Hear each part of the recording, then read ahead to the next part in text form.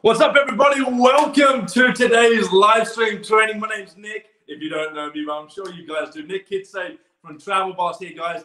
You guys are either coming in live from our Facebook groups, my own profile, our fan page, or on YouTube. Let us know in the comments where you're coming in from. If you're coming in live, hashtag live. If you're watching this as a replay, hashtag replay in the comments. Love to hear from you guys. Man, I am jacked up and excited. I have a special guest speaker that I'm bringing on today that's going to be taking charge with us in our 5-day Explode Your Digital Downline Challenge coming up in May. Super excited, guys, and I'm excited to bring him on. But obviously, before I want to bring him on, I want to share all the good stuff. I want to share the little nuggets. I want him to talk. I'm going to get him to actually share some really key pointers with you guys. And if you're a network marketer, let us know in the comments. If you're an entrepreneur of some sort, let us know in the comments. We're excited for you guys. What I'm going to do right now, guys, as I bring him on after this short little video, I'm going to show you a little video. So I'm going to just share a little bit about who this special speaker is, right? And then I'm gonna bring him on, introduce you to him, and we're gonna rock and roll today's little live stream training with you guys. So I'm excited. I'm excited. So give me 1 second and let's get this video playing.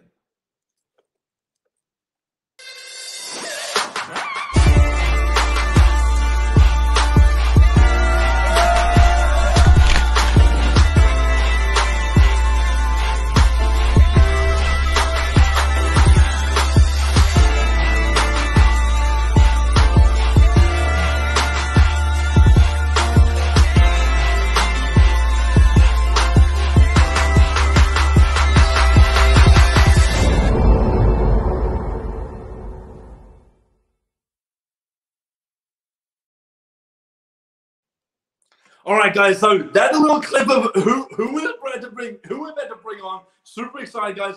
This I'm still going to call him a young gentleman because he has been a young man, a young mentor. He's vibrant. He's a sexy guy. This guy is the man. And if like my journey with my wife, we've been in network marketing for 6 to 7 years. We've been entrepreneurs for nearly 10 years. We've been on and off with businesses, but this mentor of ours, this guest speaker that I'm about to bring on to you guys, has been a part of our life for the last 6-7 years. And we've known him from our previous network marketing company. He's always been a pleasure to work with, a pleasure to talk with.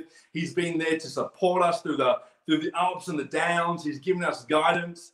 He's even given me guidance right now on having a family, as Monica and I are about to have a family on the way. So this guy, this speaker that we're about to bring on, has been an absolute pleasure to have in our lives. He is an 8-figure earner, guys, in network marketing. He's a network marketing professional. He knows his craft. He knows what he's been doing. He's been doing it for over 20 years now, right? He has hundreds of thousands of people in his own downline, in his own company. All right, guys, he has had the success that we've always dreamed of, and maybe you're still aspiring.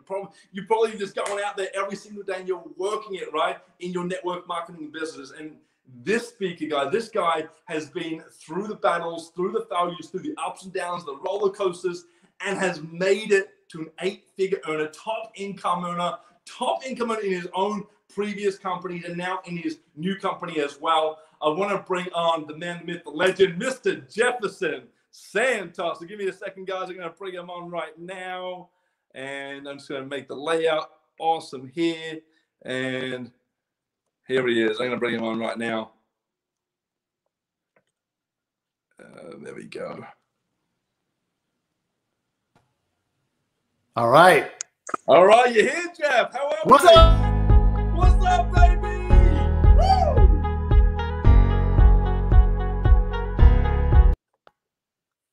Well, no, I thought we were counting down again for a launch. I'm back. We're back. Jefferson, how are you, my friend? Man, I'm doing awesome, man. What's up, Nick? You look great. Energy is popping. It's great, dude. What's up? I'm excited, man. I'm excited. It's a little bit rainy here in Wisconsin, but I know you got a nice sunny day down there in Dallas, Texas. Man, I'm jacked up, man. I actually have I believe I have a great friendship with you, a relationship with you, a business partnership. And we're going somewhere. We're going far. We got this vision, right? And I'm absolutely excited. Definitely for you to be our main guest speaker in our 5-day Explode Your Digital Downline Challenge for network marketers. And I'm just excited to have you here, man. I know there's a lot of people that know you. Some people that don't know you. We're actually in 5 Facebook groups. We're on YouTube now, on our fan page, profile. We're everywhere. So people are going to ask, who is this guy? Like, who is he? Where's he from? What's he do? Like all this stuff. So I want to just get into it, Jefferson. And if you can just share, some key highlights of your journey, of your story in your network marketing career, in your entrepreneurial journey, where you started, where was that bit where you pivoted with that time where you just got that epiphany, you took action, and you got the success that you wanted. So take it away, my friend. You bet, Nick. Thanks for having me too. And those of you that are watching right now, you're probably, one of the questions you might be wondering is network marketing for me? Is entrepreneurship for me? And I think that, and I believe that if you want freedom in your life, you have to be an entrepreneur. You got to be a network marketer. You want to create leverage for yourself. And so for me, my mother actually told me about network marketing back a long time ago. And she invited me to this doctor's house, and I saw a bunch of circles drawn on a whiteboard. And I'm thinking football, because I played football in a junior high school, college. But just a quick backstory to show you the type of person that we all need to be to win is you got to persevere. You got to go through the rough patches and you got to get through it. So I played football since 4th grade, and literally almost every team I played with, we had good athletes, but we didn't win as a team. So junior high school, we didn't win. Went to U.S. Naval Academy. Okay. We didn't win. The year I left the Naval Academy, they won a bowl game. So I didn't get that championship. Every young athlete wants to kind of validate they're a winner, right? Then I go to Texas Christian University, TCU here in Texas, played football there. We lose, but they win a bowl game the year that I left. So I missed 2 bowl rings, 2 championships, right? Then I get started in network marketing. I struggled for almost 9.5 years, sponsoring 3 people in my first 2 years, spending more than I made, all these different things. And I'm sitting there looking at 19 years of struggle, literally from 4th grade, losing in football through all those years to starting as an entrepreneur and not winning. And so what I want you to understand is this, is that just because you have the want and the desire and the motivation, the energy does not guarantee you're going to be successful immediately. Okay. It means you're going to go there. Listen, when you're flying on an airplane, you're going to your destination. There's turbulence, but you end up getting at your destination, even though there's turbulence. You got to fly through the turbulence, right? Turbulence doesn't mean you're going to crash. Turbulence means there's turbulence. Okay. There's uneven air, whether it's the hot air is going up, or you're going through a cloud, or there's a storm, or you're on the back end of something, whatever that is, I don't know, but you're going to go through that struggle. So what's crazy when I first heard about the industry is I didn't have any preconceived notions of network marketing. I just thought it was cool. I was like, dude, I was never the fastest kid. I was never the smartest kid in class, never the fastest kid or the strongest kid on the team.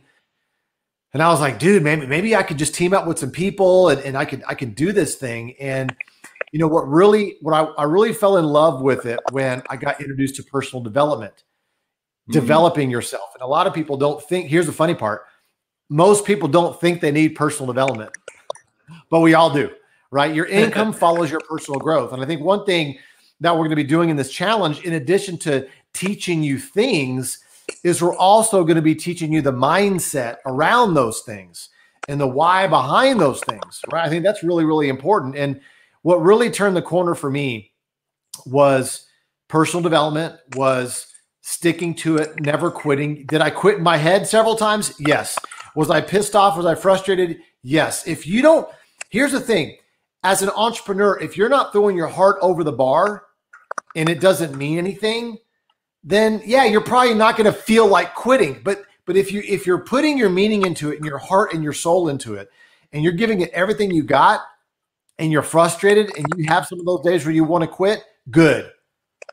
That's what's supposed to happen. You're supposed to feel that way because you're supposed to feel it, understand it's happening, but step out of your side, outside yourself for a second and be like, okay, that's what I'm feeling. That's what I'm going through right now. Okay.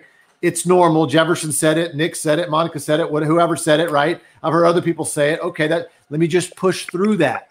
And that's where the champions live. That's where the winners are. We push through that several times because if everybody was successful day one, I mean, it's what is success without failure, right?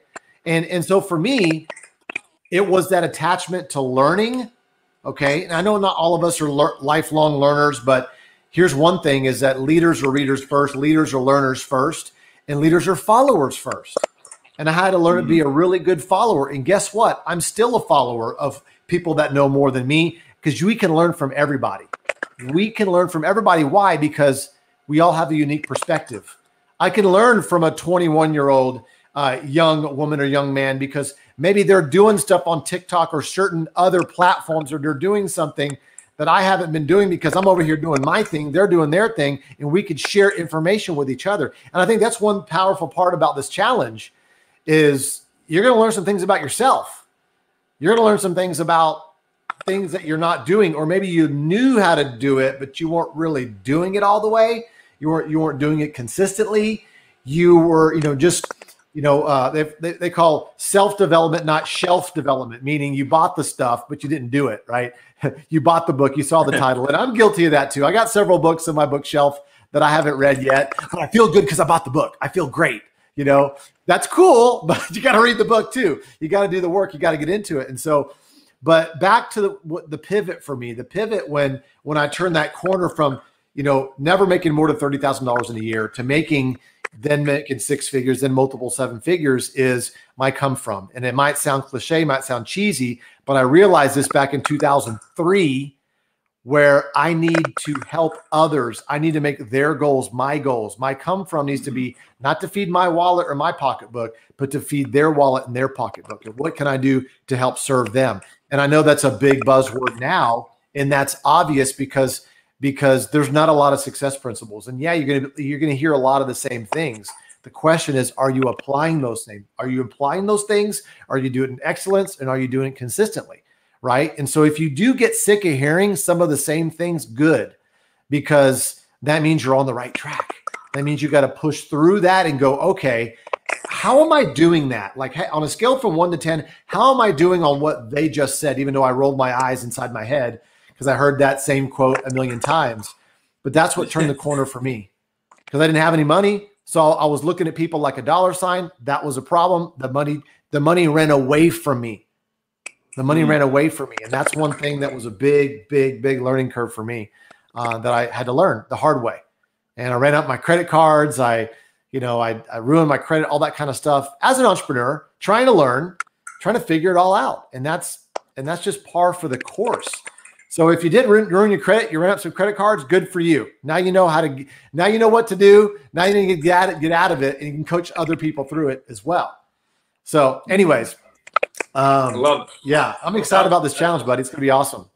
It's gonna be freaking awesome. That's awesome. I love it, Jefferson. And guys, let's tell you guys, if you guys have questions for Jefferson Santos right now or throughout this training right now, leave the questions in the comments for me. I will check them out at the end. If we don't get to answer them today, we'll answer them for you in the challenge.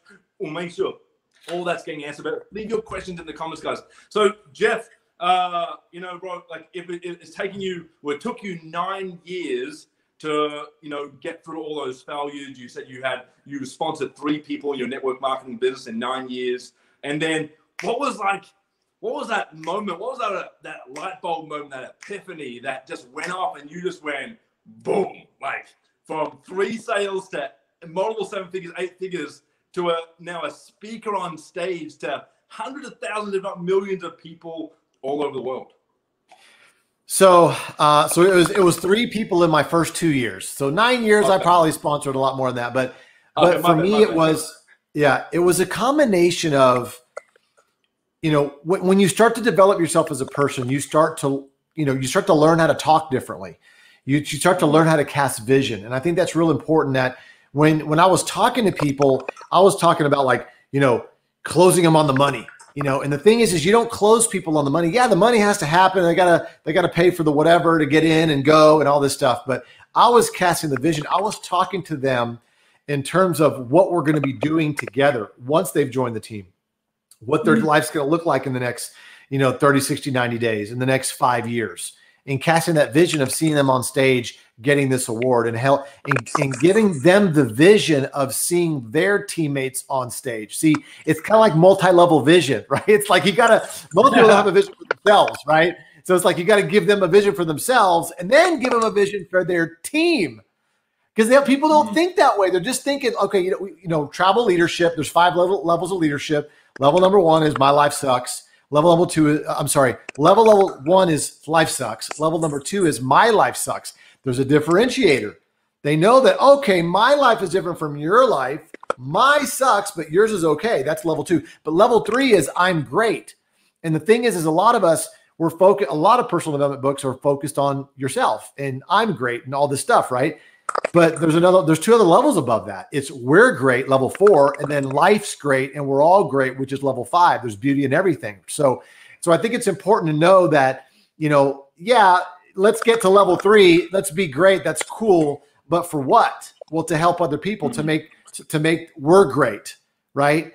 And so you want to be living at level 4 and 5 all the time. You don't stay at level 5 all the time. You go level 4 and level 5. You go back and forth, right?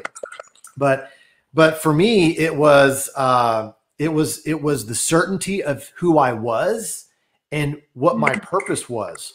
And my purpose was to impact people, to share something that I learned that impacted me, that I want to now share with somebody else to impact them and shorten their learning curve. Because for me, I think my learning curve was pretty long. I mean, pretty long. And so one of my driving forces is to shorten people's learning curve.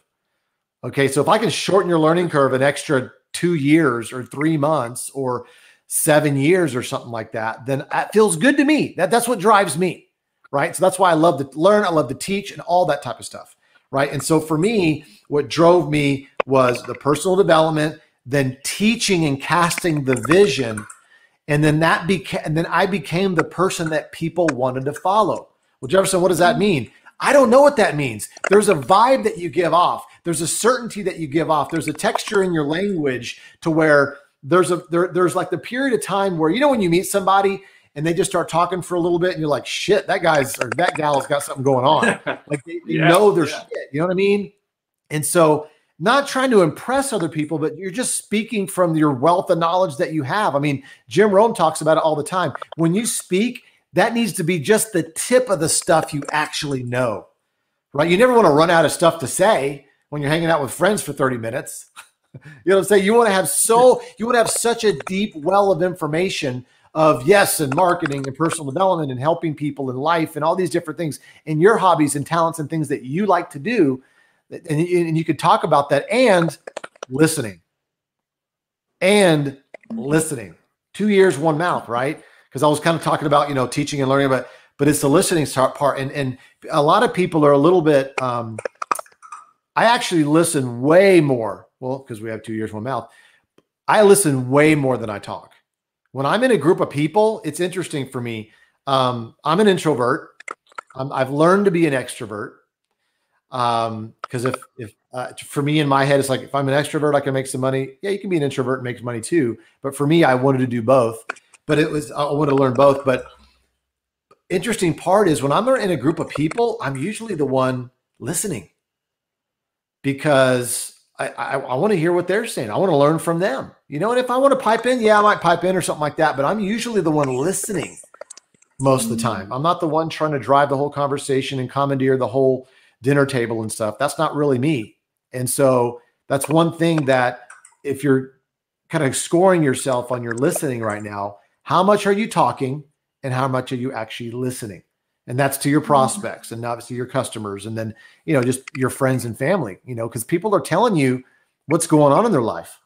People are telling you how to recruit them if they're open to something, right? People tell you how to recruit them.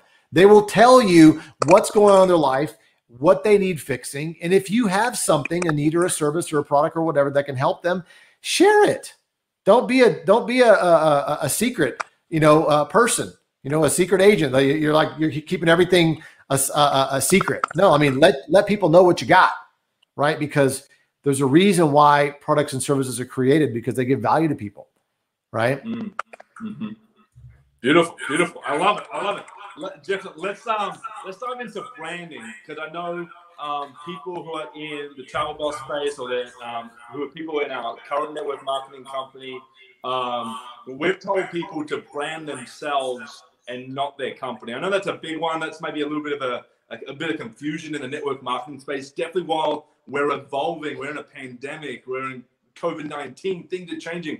Could you just share a little bit on how you've branded yourself and what you've gone through? A little bit, not too much. I don't want to give everyone the nuggets right now, because I know we're gonna go into this. Yeah. We got to live the good stuff with the challenge too, right? Yeah, man. Just a little taste, because there's people out there like, do I need to brand myself? I'm a network marketer. Do I need to brand myself? Yeah. The answer is yes, because people follow people, not companies. Okay. And yes, of course, our companies are amazing. Of course. That is your business. That is what you call your back end. But what's your front end? Your front end is you. Your front end is your face. Your front end is what other value are you add in the marketplace that you can, give to people, right? And then when they find out about you and they go, well, what else are you doing? You can offer them, your business and your opportunity or your product or service that can help benefit them as well. But you got to have something. You don't want to bait the hook with a hook. Right? We're talking about marketing here, right? We're network marketers. We're not network one-time sale people, right? We're not network sit on your butt. Like, we're network marketers. Marketing means a message is repeated over time that makes sales superfluous. That's a big word. I heard, in one of those marketing masterminds, meaning the sale is already, like, literally you're just taking orders because the sale already happened, because your messaging and your repeated messaging and patterns over time. And so, yeah, we were in a pandemic, and it's still happening, but things are changing now. Things are changing, and you need to get yourself out there, because there's going to be the biggest release of human energy over the next, several months, comparative to World War II, is what their historians are saying, because people haven't seen their friends, people haven't seen their family, people just want to change. They're being cooped up for too long, and so it's time. It's time to get it there and talk and put yourself out there. And who cares about what other people think? You need to put yourself out there, because other people are. And what's going to happen is you're going to be silent. You're going to disappear as a person if you don't at least put yourself out there and do certain things every day. Okay. And I'm still working on that too. I mean, there's people that are posting way more than I do. They do way more lives than I do. And I got to step that up too, of course. You got to do what you need to do, and you have to grow into that. I'm not telling you to go and just do everything all right now, but you are your brand. There's a book out there called Brand Called You. And we're in that age right now where we all can be a radio station, right? By doing podcasts. We can be a TV show on YouTube. We can be a live show on Facebook and Instagram and TikTok. We can be whatever we want to be. And so you have to find out, know who you are and who is your prospect, and speak to that prospect. And we'll talk about all that stuff in the challenge, and we'll go a lot deeper on that. And we're going to have a lot of fun doing it. We're going to be doing it together. We're not going to be doing it like by yourself in a silo, like, oh, what do I do? I don't know what to do right now. No, we're going to be together. We're going to be doing it. It's going to be great. It's going to be warm and fuzzy in the campfire. We're going to make it happen, man. Woo! Love it. Thank you. I really appreciate that piece of advice there, because there's a lot of, I definitely didn't know that, 12 months ago. I really didn't. And the fact that you said it, and that you're an 8-figure earner, you've been through 20 plus years of network marketing. Now, other people out there in network marketing go, okay, I need to do it. So I love that. That's a gold nugget right there. And Jefferson, before we head off, I know you're going to go. I know you're busy. I know you got masterminds, live events. You got teams in Europe, Asia, America, Canada, Mexico. They're everywhere, right? What is one thing that you're just super excited about sharing within the challenge to all our challenges in the Tribox Challenge? It's hard to pick one thing, but really it's about up-leveling who you are to yourself and to the world. That's what I'm excited about. Like like giving you the confidence and us being together and talking about what's one little baby step you can do to move you forward to branding yourself and getting out there. What's one big giant step you can do? You know, the importance of branding yourself and getting out there is key because people meet that before they meet you. And you have a chance to reinvent yourself right now. Right now. Okay. Yeah. 2020 is in the past. We can't, okay. We're already in the second quarter of 2021 right now. And what are you doing about it? What are you doing right now about yourself, your business, and your brand? And I think the perfect thing is to get your butt in the challenge and challenge yourself to go to your next level. There's always another gear. There's always another level. Listen, we're all playing too small.